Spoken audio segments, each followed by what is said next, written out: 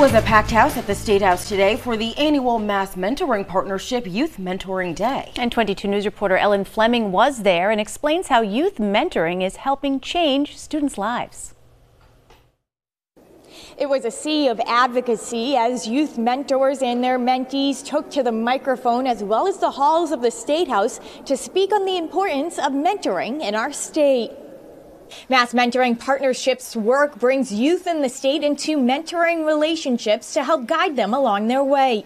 In fiscal year 2024, the mentoring matching grants line item in the budget was increased to $1.8 million from $1.5 million.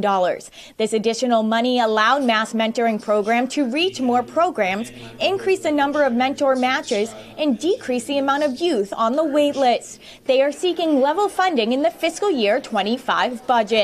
Now, Omar is both a mentor and mentee, and he believes these programs are crucial to the youth in Massachusetts. I want to show people that it doesn't matter like where you come from, but if you have someone to help you, you can really achieve anything you want. There are some regional divides when it comes to needs, with Janine saying kids from rural areas may be impacted differently. Across the state, what we have been seeing, and in Western Mass, of course, as well, a lot of young people, again, after COVID, dealing with the effect of the pandemic on their mental health.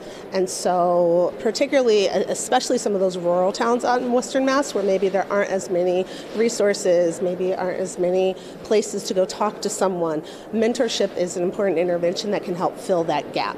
After the event, the youth advocates then went on to lobby their state lawmakers. Now, if you're interested in becoming a mentor or a mentee, you can head to our website at wwlp.com for more information. Working for you at the State House in Boston, Ellen Fleming, 22 News.